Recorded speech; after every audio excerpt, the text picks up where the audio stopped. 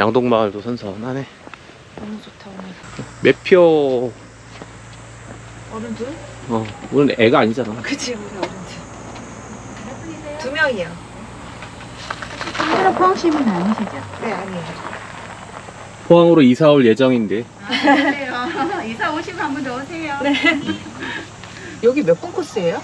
몇 분 정도? 네? 몇 분 정도 걸려요? 이게 한 아니, 바퀴 마을이 좀 넓어요. 아, 네, 그래서 도시는 분마다 좀 틀리는데 한 1시간 한 시간 정도? 정도를 하시면 될 거예요. 네. 안에 김치찌개 파는 곳 있을까요? 배고픈데 못 파내죠. 감사합니다. 감사합니다. 이 마을이 예뻐. 뱀 나왔었다고? 길 가다가 뱀을 봤어. 양동뱀? 아, 실뱀처럼 조그만 뱀인데 그래도 깜짝 놀랐지. 여기 막 이런 것도 있어. 애들이 쓰는 거. 한번 하나 볼까? 체육. 재미있는 체육, 숨이 차는 체육. 체육을 마치면 물을 먹는다. 땀이 뚝뚝, 또 물 한 모금, 또 뛰어나가고 싶다. 아, 이 그 달리고 싶은 열정이 느껴지는데? 글씨 너무 잘 쓴다, 얘. 이 글씨 나 초등학교 때처럼 쓰네.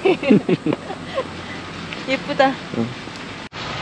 아, 여기야. 나 여기 너무 좋았어. 마을 전경이 너무 예쁘다. 예쁘죠? 난 이게 되게 인상적이었거든요.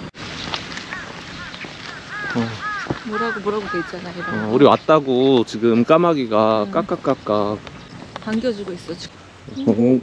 관광객도 있네. 오늘 날씨가 이렇게 흐려서 너무 좋은 것 같아. 이 전통 고택의 스카이라이트라. 소뚜껑으로 만들어야 되는 거 아니에요? 그렇지, 소뚜껑으로 디자인해줘야지. 까맣게 해가지고. 여긴 특별히 그렇게 만들어줘야지. 그럼 어울리게. 너무 잘 만들어졌잖아요. 이게 고전이 된 건가요? 아니면 새로 만든 걸까요? 웬 아이스크림?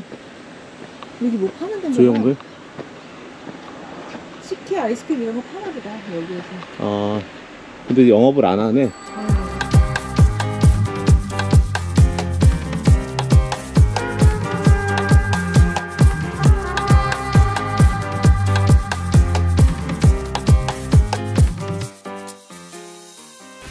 말이 아기자기하다. 초가집이랑 같이 섞여 있으니까 좋죠. 기와만 있는 게 아니고 초가집 같이. 양반집, 서민집 섞여 있는 그런 마을인가? 근데 여기도 초가집이잖아요. 아마 그랬을 거예요. 기와집은 조금 더 잘 사는 사람들이 살았던 집이니까. 맨드라미 추억의 꽃이에요. 맨드라미. 추억의 꽃. 거의 시골. 맨드라미 되게 오래간만에 본다. 그쵸. 이게 붓꽃인가? 꽃 이름이 갑자기 생각이 안 나네. 저 꽃도 많이 봤던 꽃인데. 그러니까 시골에서 많이 봤던 추억의 꽃이라고 하는데.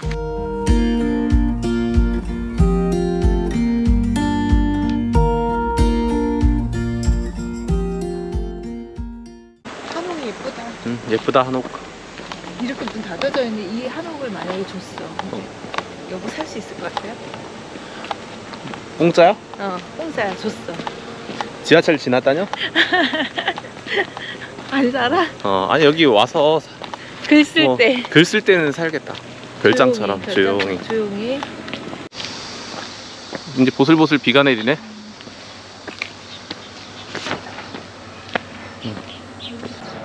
관가정이 뭘까? 관가니까 뭐 파출소 이런 거 아닐까 혹시? 네? 저건가 보다. 관가정이 저거야. 확실히 크죠? 그러니까 뭐 저게 아닐까? 뭐? 사또. 사또? 사또들이 있었던 이 마을을 다스렸던. There's a lot to see, a lot to do. Recently I've realized I like doing it all with you. Take my hand, twirl me around, hold me close, don't ever put me down. 관가에 갔다 오니까 어때? 공간을, 조선시대 공간. 아주 좋아요. 양반들은 관직에 있는 사람들 하여간 그 위에서 내려다봤어. 집이 좋았어. 집도 좋고 딱 꼭대기층이 있잖아요. 뷰가 좋은 데서 살았네. 위에서 딱 아래층을 내려다보면서 어느 집에서 뭐 하나 그렇지. 다 보이게. 역시 권력과 돈은 비례하는 것 같아. Every Every time I look at you, you're looking back at me, my dear. When you are around, everything seems crystal clear. I've been dreaming of this moment. 와, 여기에는 200여 종의 연꽃과 수련이 있대. 이게 200여 종이나 돼? 다 똑같아 보이는구나. Way back when I was a lonely soul, holding on to a heart so cold. Letting go is the only way to free myself from the years of pain. 양이야. 와, 도망갔어. 말랐다. 되게 말랐어. 얘네 무슨 소리지? 새소리. 아니야.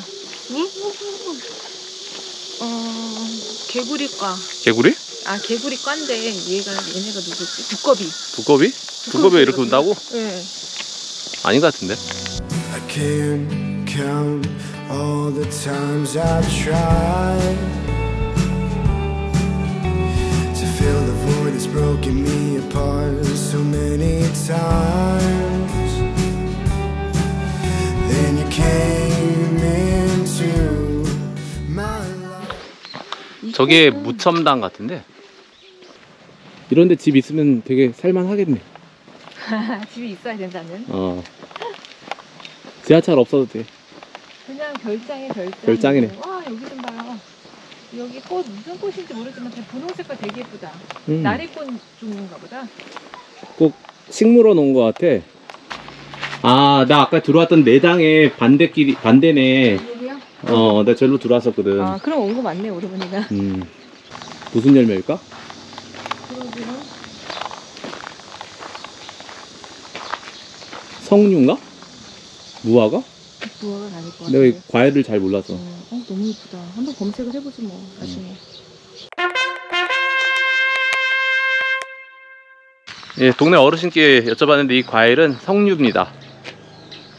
우와. 시장에 파는 석류만 봐가지고 내가. 글쎄, 따져 있는 것만 봤지. 여기 또 과일나무 또 있어. 얘는 사과일 것 같아, 왠지. 다 괜찮아? 아니, 꼭 돌배같이 생겼는데 배인가? 어르신 계실 때 여쭤볼걸. 와, 내려가는 길도 너무 예쁘네. 아, 난 오늘 꽃 중에서 이 색깔 너무 마음에 들어. 이 분홍 색깔이 너무 예쁜 분홍이야. 너무 예뻐. 좋대. 이거 좀 주워가자. 누가 버렸구나. 우리를 위해서 버려줬나 보다. 가이드북 득템. 관가장 가봤죠? 향당 가봤죠? 이런 거는 안 가봤는데. 여기 송참 종택. 지금 가는 게 송참 종택. 종택. 경주 손씨 큰 종각. Staring at the ceiling, so vivid and clear. I don't need a crowd, I got your company. Something that you do to me. 송참 종택 이쪽이야. 여기. 와, 해 떴으면 아주. 해 떴으면 어디가 같은 상황인 거죠. 지금도 땀이 막 줄줄줄. 양동마을은 옛날 조선시대 부동산 투어야. 여기 평당 얼마인지는 모르겠지만. 저 이 집이 마음에 들어요. 이걸로 하시겠습니까? 네, 이 집이 마음에 듭니다. 네, 일단 크고, 뷰가 좋죠? 네, 뷰도 좋고 일단 커요. 네, 사모님 잘 고르셨어요. 저 여기 서겠습니다. And now that you're here, why don't you stay a while? You always give me a reason, and I don't understand the sign. Oh, I'm loving the freedom you're bringing to me. Won't you stay a while? No, it ain't always easy. 자, 고택으로 내려갑시다. 외국인 관광객도 계시네. 이정표 중에 화장실이 제일 커. 제일 많이 알려줘요. 제일 많이 유명한 곳인가 봐. 여기는 송첨 종택으로 갑니다. 이거 송첨 고택은 꽤 큰 것 같아. 올라가는 문 이쪽 같은데? 아닐 것 같은데요. 왠지 여길 것 같은데요. 문이 있어 위에. 그래요? 난 저길 것 같은데? 여기? 응. 가보자 그럼 일로. 왜냐면 여기가 다 언덕이잖아. 옛날에 마님들이야 그 걸어서 안 올라갔잖아. 가마 타고 올라갔지. 여기 맞네요, 여기가. 내 말이 맞았어.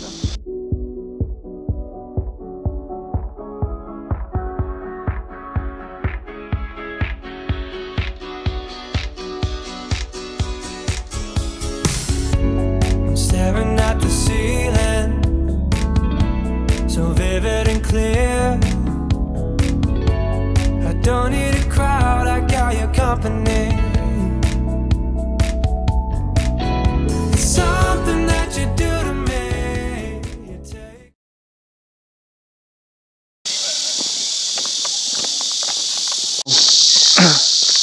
자전거 타고 싶다 갑자기 내려가는 길에. 내려가는데 경사도 완만하고 적절하게 가겠다. 시원하다 이제. 이제 아니 벌도 아니고 벌레가 이렇게 많어. 하루살이 같은 거지. 하루살이. 하루살이. 그리고 따라다녀. 안 씻었어? 따라다녀. 내가 너무 좋은가 봐. 하루를 살더라도 좋은 사람과 함께 있고 싶은 거지. 아하. 그러니까 따라다니는 거지. 여기 벌레들도 인생을 아는구만. 사람 볼 줄 압니다.